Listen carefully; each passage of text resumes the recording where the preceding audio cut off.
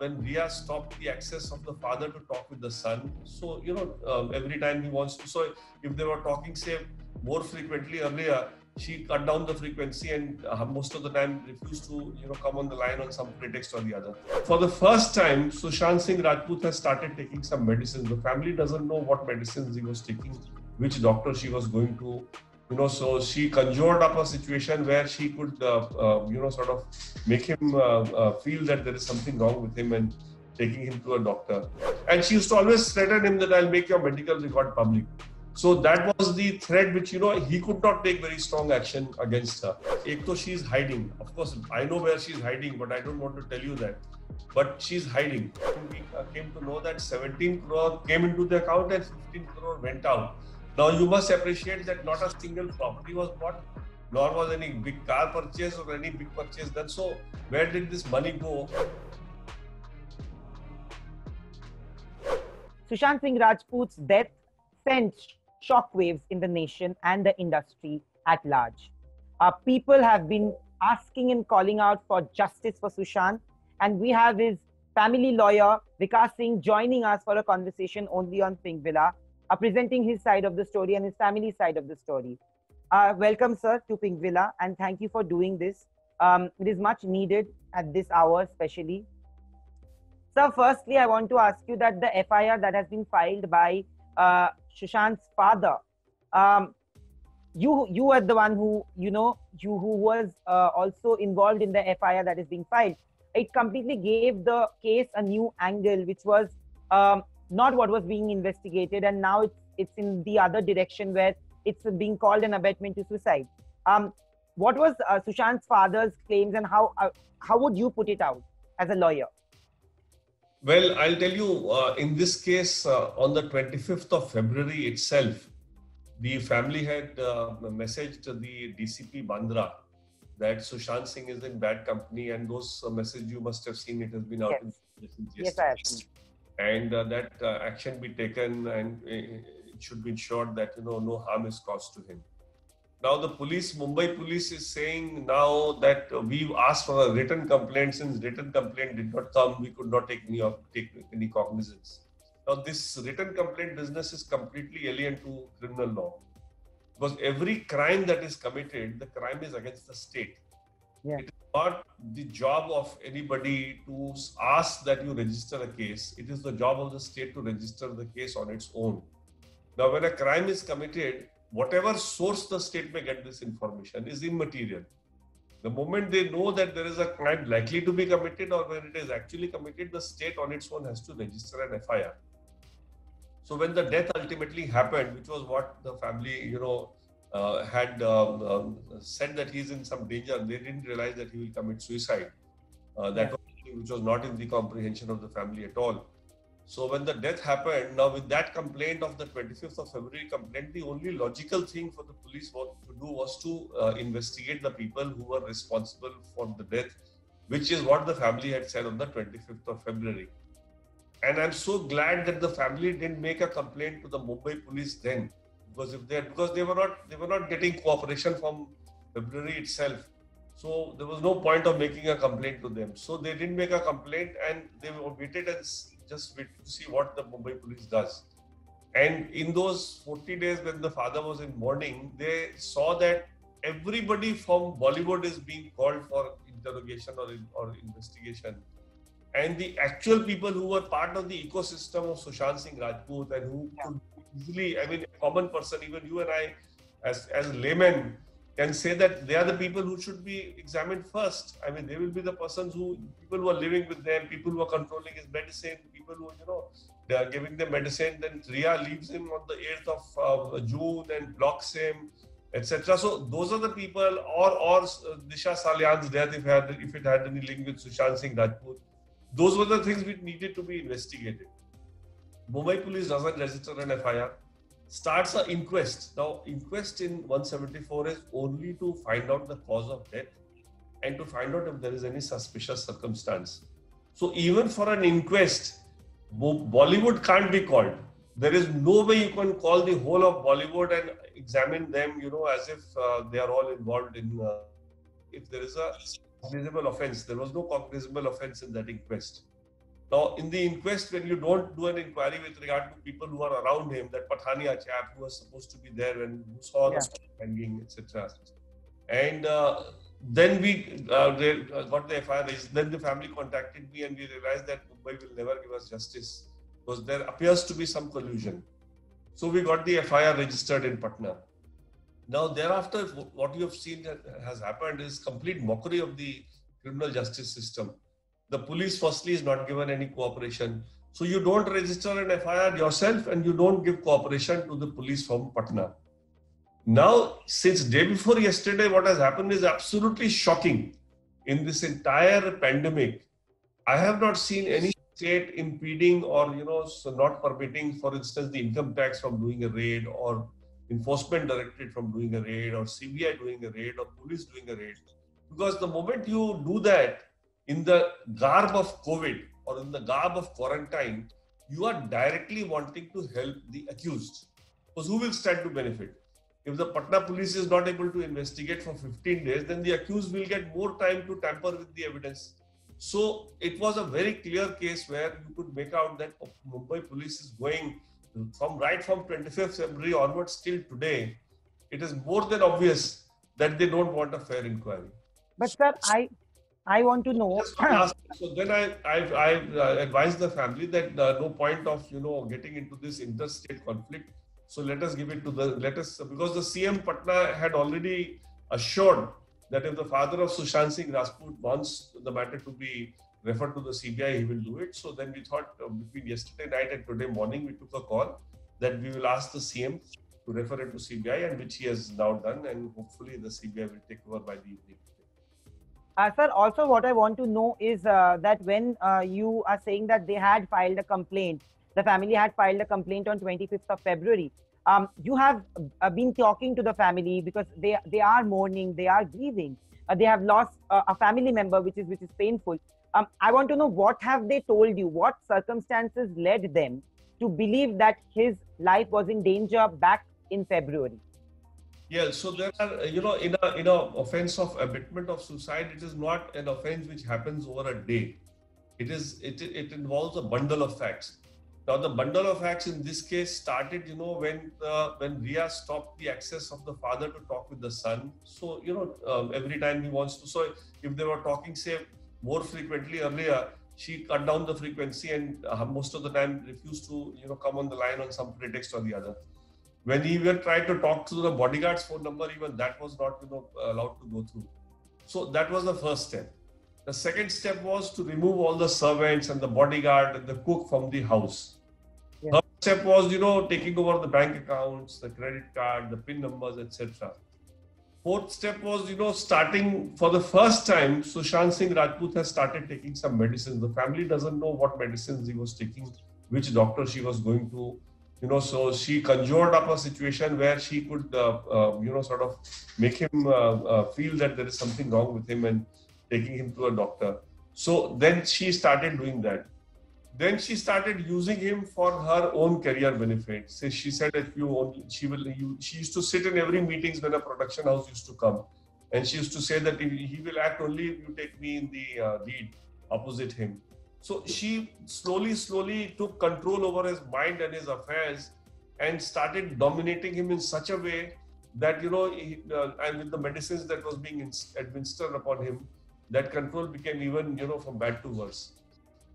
It is ultimately on the 8th of June when probably he felt that he wanted to do organic farming and wanted to take a break, that she realized that he is of no use to me.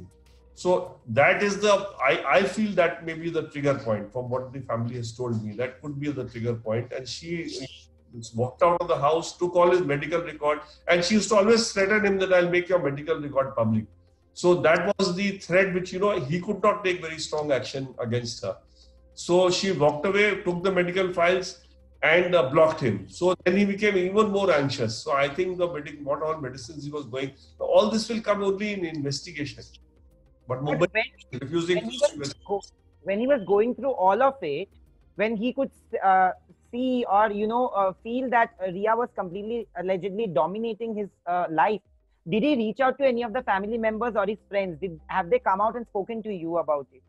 he definitely reached out to the family members. The family members tried to intervene also. So there was a time when he came to his sister's house in Haryana and stayed with her for some time. But after 2 days only, she's made such a big ruckus that there is some advertisement or some shooting commitment. You must come back. So the girl who used to make 20, 30 phones in his absence and, every minute make a phone call to him. When she left him on the 8th of June, she blocked him. Now in the Supreme Court, in the petition, she says, I went for a couple of days. If she had gone for a couple of days, whom did she tell what medicine he's taking? Did she hand over the file to the family members? Did she talk to him in those 8 days? Just see the call record. She has not talked to him in those after the 8th to the 14th when he died, because she had blocked him. So, I mean, the story that she's making out is completely untrue. Now, the worst thing which we are now apprehending is that after the FIR that has been registered, facts are coming out, that probably it may not be a case for suicide also. So, I don't know. I mean, this is only if a proper investigation is done, because there are now stories doing the round that the postmortem was not done properly. And normally what happens in a suicide case by hanging, that eyes should pop out and there should be, froth on the mouth, and all that was not there in the body. So I don't know. It's a very, very serious case, and it has been taken a complete completely diverted by the Mumbai police, and we are very, very anxious that the proper investigation be done in the matter. There were also rumors that Rhea फरार हो गई है, पर आज मैंने कहीं पे पढ़ा कि आज शायद बिहार पुलिस उनसे बात करने वाली है रिया से और उसकी स्टेटमेंट लेने वाली है. क्या ये सच है इसमें? मतलब is there any truth to that? Well, I don't think Patna police is in a position to give a statement, because जो team members वहाँ पहले से चल रहे हैं. No, Rhea's statement are they supposed to take? I know. So Rhea statement वो देने का question arise नहीं करेगा, because एक तो she is hiding. Of course, I know where she is hiding, but I don't want to tell you that. But she is hiding, and Patna police cannot reach there, because Patna police जो 4 member, एक को तो quarantine कर दिया, that senior officer who came day before yesterday, and the earlier team which is already there, they are trying to quarantine them also. They are on a lookout for them. So I don't think Patna police is in a position to do any more investigation in this matter, and that is why the urgency for getting the matter referred to CBI today itself. We don't want to lose a single day. Sir, there have been a lot of financial transactions that have been spoken about in the FIR. I read that FIR. The family has alleged that there has been a transaction of around 17 crore, if I'm not wrong. But now, fresh reports, I read some news channel which has been telling and referring to a transaction of around 50 crore. What is the truth, if you can share with the To my knowledge, of course, things will come out more in investigation, because the family had no interest in his financial affairs, and he was a person above 30 years, 35, 34 years old, so he definitely was managing his own affairs. So family had never interfered in his finances.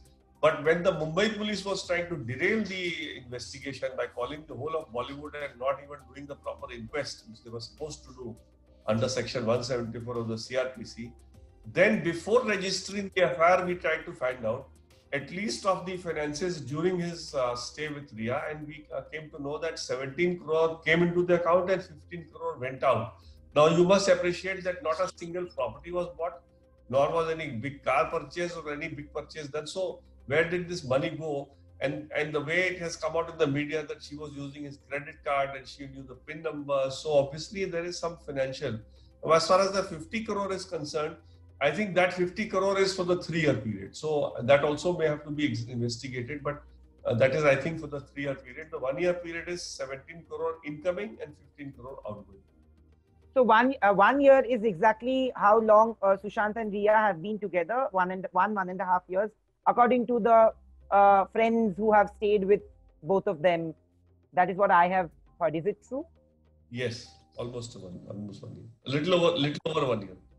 There have been a lot of inconsistencies in the statements given out by a few of his friends, whether it's Sandeep Singh, who initially came and alleged that it's a suicide and that he was undergoing depression. He said it in a way in an interview that it's out all there. People have been watching it. And then he went on Arnab Goswami's show and he said that no, he cannot commit suicide. So, and then there was Siddharth Pitani, who walked out of the interview when he was asked boiling questions. He has given out a statement saying, and there have been a lot of inconsistencies in the statements in who got him out, who was the first one to enter the room when he was hanging, how he was hanging tilted towards the bed. What is all that? What has come to your notice from all this?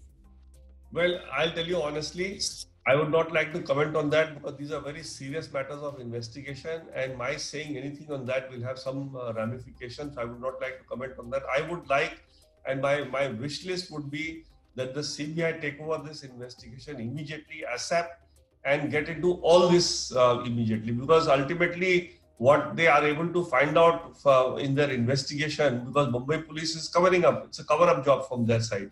So the earlier they do, the better it is. And I want the family to get justice by the truth coming out, and the persons who are responsible for his death be booked, whether it be abetment to suicide or whether it be murder, whatever it is, it should be taken. But I'd not like to comment on what you are asking. Okay. Sir, also, I want to ask you that you've spoken about the medication that he was being prescribed or he was given. We have not seen the doctor's document, but a few psychotherapists and psychologists and psychiatrists have come out and spoken about it. Also, in a similar fashion, Siddharth Pitani has gone and given a statement that he was the one who used to administer the medicines to him, and he didn't know what medicines they were. Do you see that inconsistency? Did the family have any clue about the medications that were given to their child or their brother? Not at all. In fact, that is our complaint in the FIR. If you read the FIR, it is very clear that the family was never consulted. And if a person is having any mental issues, there is a 2017 Act for that. And if a person has a mental issue, or it is called the Mental Health Act. And in that case, the family has to be consulted before you start giving any serious medication. And in this case, not doing so. So we were not aware of any medical condition for Sushant. He may have been vulnerable because he was also extremely disturbed when his mother died in 2002. But that's about it. There is never any problem in his mental issue. And whoever has known him, Ankita Longkhate has said she knew him for a very long time, or people who knew him, or even when he came to the family recently, there was no issue, mental issue at all. So it was all, sort of manufactured for the purpose of taking control over him. When was the last time the family actually spoke to him? There was Neetu Singh with him in those 3-4 days in the last 3-4 days before his death. What were the things that she was spoken to about from Sushant's side? Also, Siddharth Pitani yesterday, after the WhatsApp exchanges, which you said where the brother-in-law has revealed the WhatsApp exchanges which show that they have complained on 25th of February. Siddharth Pitani has sent out a series of WhatsApp messages which show that the brother-in-law, who OP Singh sir, has sent a text to Sushant saying that, you have been extremely vulnerable and this is because of your bad company and everything. So don't put me and my wife in this picture. What do you have to say about that? And when was the last time and what was the last conversation that the family had with Sushant? Well, again, these are issues, which I'd not like to comment, but in a family relationship, if the family feels that he's in bad company, so what OP Singh, what he meant was, I don't know, that is not something which really is important for the investigation, but what he meant was that if you don't, remove people from bad company, then at least my wife, you tell me whatever, because he's a police officer, he can tackle things, but don't say all trouble of his wife and, put her in so much of distress. So it was not a situation where there was any, sort of acrimony in the family. It was just a corrective measure which they all wanted, that the earlier he left Rhea and the earlier she went out of his life, the earlier he would come back to normalcy. That's what the family felt. Okay, sir. And what about Siddharth Pitani? The last Pitani, I have already said, is doing a flip-flop and he's made all kind. I don't know how did the Mumbai police allow him to go to, Hyderabad and, with all the flip-flop, and he's the most important witness, so to say, if you ask me. So he really needs to be interrogated along with Rhea Chakraborty. Thank you.